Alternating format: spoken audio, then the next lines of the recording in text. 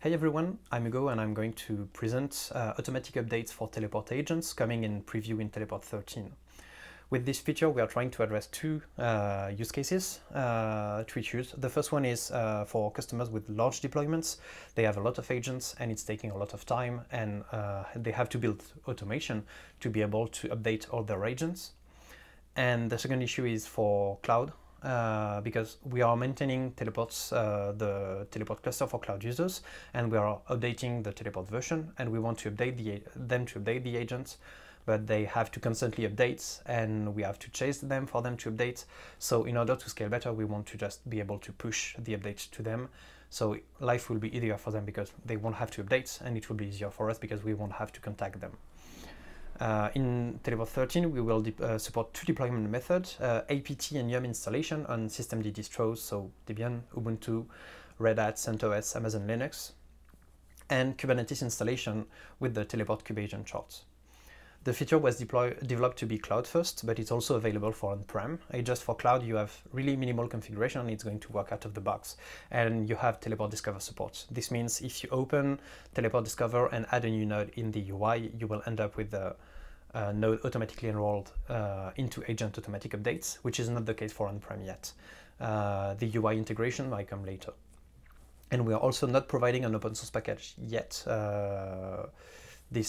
This might happen next. The way it works, each agent has its own updater. The updater is a separate binary from the agent. We want the agent, let's say we push a broken version and the agent becomes broken. We want the agent to be broken, but the updater to still be able to update the agent. So this way we can push a new version which fixes the issue, and the agent will recover. We don't want to have to contact customers, so they have to run manual commands on all agents. Either the customer for on-prem setups or cloud sets the maintenance window in Teleport, and Teleport advertises this maintenance window to all the agents. The agents are reporting their maintenance windows in a file or a Kubernetes secret, and the updater is checking this secret. If we are in a maintenance window, the updater knows that it can try to update the agent if there is a new version. The updater will try to update the version in two other cases, if the agent is unhealthy, because let's say, for example, we pushed a broken version and updating a new version might fix the issue, so we want to update if the agent is unhealthy. We're not going to disrupt anything anyway. And if the new version is more critical, let's say we have a security issue which is currently being exploited, we want to fix all agents as soon as possible, so we can flag a maintenance as critical. Once the maintenance is triggered, we are going to look at the version. It's hosted in the S3 bucket. The updater gets the version and compares the version with what is currently running. If the version is different, it's going to use apt yum, or for Kubernetes, it's going to update the deployment to be able to update the systemd agent. The updater is triggered every 30 minutes at most, so it means we have 1 hour long maintenances, and we know that at least one tick will happen during the hour window. We have one difference for the Kubernetes agent updates. The updater is also verifying signatures, because apt yum are doing signature validation and Kubernetes does not, so we have to do it to ensure that the update is coming from a trusted source. And this implies today we have two sets of images with Teleport 13.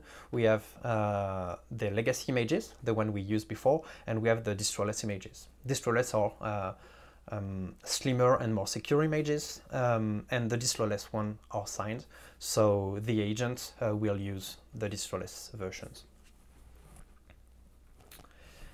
If you are a customer and want to enroll into automatic updates, the path will differ whether you're on-prem or cloud. For cloud users, you should not have to do anything. If you're on a tenant with automatic update support enabled, what we are going to do, we are going to enable automatic update for the new tenants created, and we'll validate that it's working for them and fix all the existing issues. And once we'll be happy with the results, we'll be able to go back to the existing customer and migrate them to automatic updates. For on-prem customers, if they want to use automatic updates, they will have to host their own version server and declare the cluster maintenance config manually. So they have to say when they want the agent to be updated, And once they've done that, they'll be able to enroll agents into automatic updates and deploy updaters. I'm going to demo an agent being automatically updated. So I already joined a Kubernetes agent to my Teleport Cloud tenant, which has automatic update enabled. And I'm currently running, so we see we're running 3 pods, the 2 agents and the updater. And the agents are running the Alpha 2 release. So now I'm going to edit the target version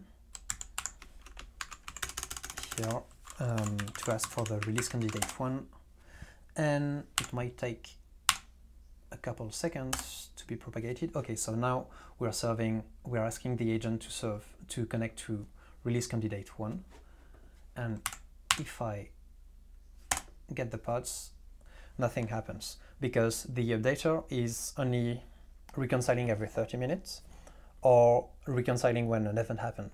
And as both pods are ready, nothing is happening, and it's been like deployed since 2 minutes. So the updater is not updating anything. So either I can wait 30 minutes or I can edit or trigger an event for the updater to wake up. So I'm going to edit the stateful set and add an annotation. This will send an update event and the updater will start updating. So reload, go, and here we go.